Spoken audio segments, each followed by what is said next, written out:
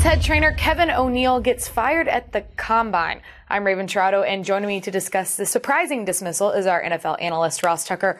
Ross, first, what does this say about the Dolphins and why at the Combine? Yeah, I mean, I think that's the more important point. I don't think it's surprising given the fact that Kevin O'Neill was in the Wells report multiple times. I don't think people are shocked that he got fired. But the way it went down, Raven, has got to be discouraging if you're a Dolphins fan, because much like we've talked about in recent weeks regarding the Cleveland Browns organization, it is clear that the Dolphins don't have a plan here. They don't know what's going on. I mean, you know, when the Wells report comes out Friday at 10 a.m., you know the Combine is going to be Thursday. Guys are going to be leaving on Wednesday.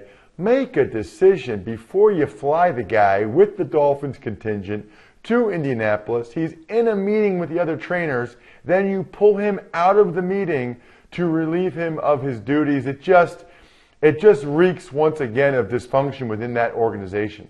Let me ask you this, Ross. You've been a part of teams. A head trainer, we don't talk about that much when we talk about hiring and firing. I guess who would be up to take that place? Yeah, well, you know, they already have an assistant trainer, Troy Maurer. He's been around forever.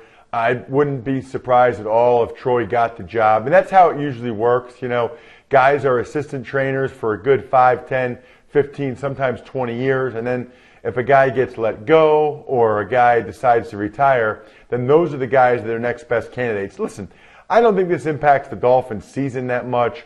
I don't think it's like, oh my gosh, they're a terrible team because the trainer got fired. It's not about that. It's about the process in which they make decisions within that building. It can only go up from here. Thank you for your time, Ross. Okay.